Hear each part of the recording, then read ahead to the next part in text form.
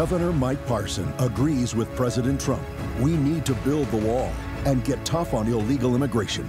As a former sheriff, Mike Parson believes in the rule of law. Parson opposes sanctuary cities that protect criminal illegal immigrants.